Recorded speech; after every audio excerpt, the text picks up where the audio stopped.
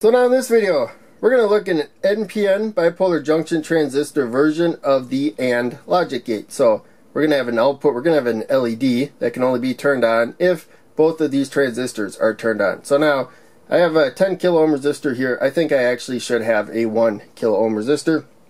We'll look at that coming up. But any case, main thing is we'll have the output, and this signal's too weak to power the load. So is that one, especially when it goes through the diode drop, and that transistor has to be on. So we're actually going to lose some voltage to the output, but for the most part it will be off unless we press that switch, and that switch that will turn both transistors on and be able to power the load. Otherwise it's going to be off. So pretty straightforward there. We're going to use the 2N2222 transistor. Normally I've been using the 2N3904, but I'm not sure where I put the ones that I normally use, so especially for this video series. So I'm going to use the 2N2222s that I normally use instead of pulling out some new resistors. They have the same pin layout, and as far as this circuit is concerned, they basically work about equally well. We're nowhere near the maximum current that they can output. So we have the switches already on the board, and so you can see that they go directly to the positive supply on one side of the switch. So we got the top up there to that supply, and then the bottom of this switch there to the positive supply. So this connects to that side, so that's all one connection right now. And then up here, those two pins connect directly together, so that's all one connection right there. But we're going to stay on this side of it anyways for everything we're going to do. So now we're going to grab the 2N2222 right here, and looking at the flat side, if it starts with 2N, if 2 and N are the first and second number and letter, there's nothing else before it. The left pin's emitter, middle pin base, right pin collector. That's what I've noticed so far with every bipolar junction transistor that starts with 2N. There's other transistor types that start with 2N. That's a different story. So in any case, we got the collector to the yellow jumper here, and I'm going to move it all the way to the right there. But it's the collector that's to the positive supply. As you can see there, we're going to grab the other transistor. As you can see with the other transistor, the collector is to the emitter of the top transistor there. And then base below that, emitter below that, which is the pin layout of this transistor right now when it is turned this way. So I'm going to put the collector to the emitter right there, and we're going to push them over here, because now we're going to do our, well, first let's do the resistor here, and I can't think of what this resistor would be called, but I really think I should be using a 1 kilo ohm transistor, but we got 10. We'll look at that a little more coming up. That goes from emitter to ground, and a resistor here helps hold, that's 220 ohm, helps hold the voltage at that point, even with different loads. And so it's at the emitter, it's at the bottom pin. We can zoom in and get a little bit better look right there. So bottom pin.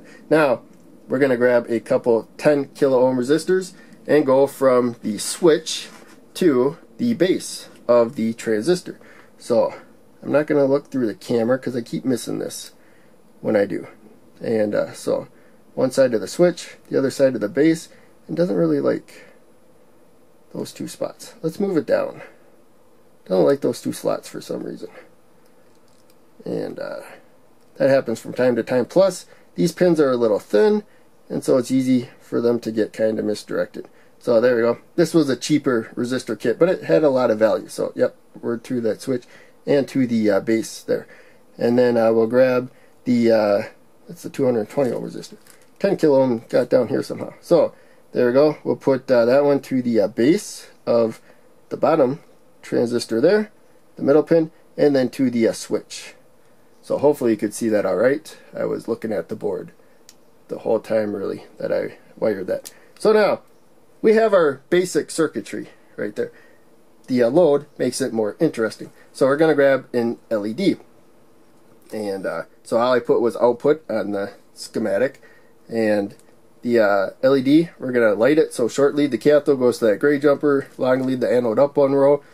We've lit tons of LEDs in this video series, and you probably lit a bunch of them before you even watched any of my videos. So in any case, we'll come closer And it's a really common circuit. So we're going to the bottom pin, the emitter of that transistor, and then to the LED. Now, I already have 5 volts at the supply, and you can see 5 volts. We'll move the light a little bit right there, and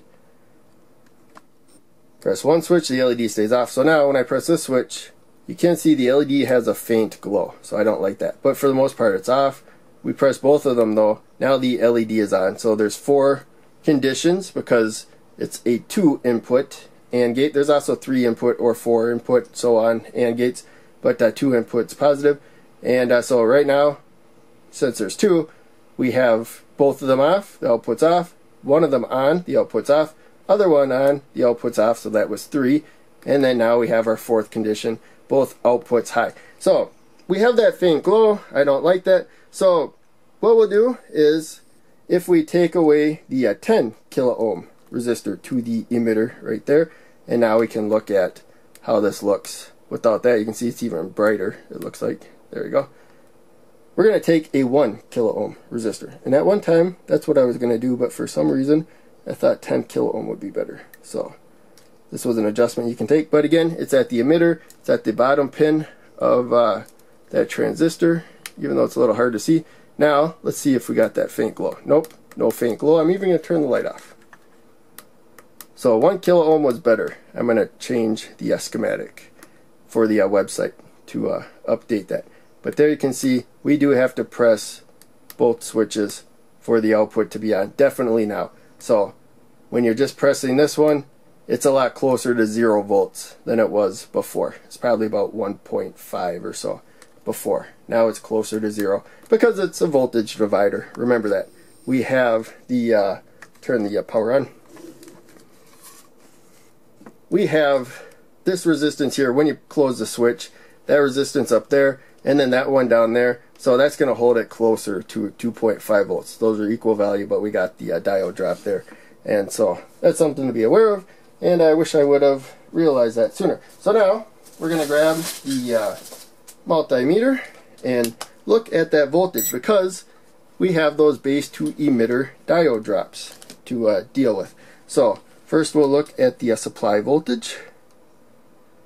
That's 5 volts right there. And now we're going to come to the resistor and the LED. That is our output. We press 1, there's nothing. We press that one there, you can see it looks like about 0.34.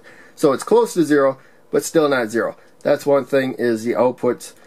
It's digital logic. We don't quite look at the voltage, we look at it if it's about 0 volts or about, in this case, 5 volts, depending on the voltage you're using. So there you can see we are shy of 5 volts by a little more than 1.2 volts. They're between about 1.2 and 1.2 and 1.4, it looks like there. And that's because, again, these are basically emitter followers, and so the voltage that gets through there gets dropped about 0.6 volts, so you lose that from the supply. And then again, this one drops at about 0.6 volts there, you know, up to about 0.7, and ultimately that voltage gets lost there. So you add them together, it's about 1.2 to 1.4 volts approximately. So in any case, this went on a lot longer than I expected, so hopefully you still enjoyed it. It's a pretty simple circuit, so I'll explain it in more detail than I would other ones in my quick video series. So make sure you click like, subscribe, the bell, check out one of the other videos that I'm posting, and I will see you in the next video.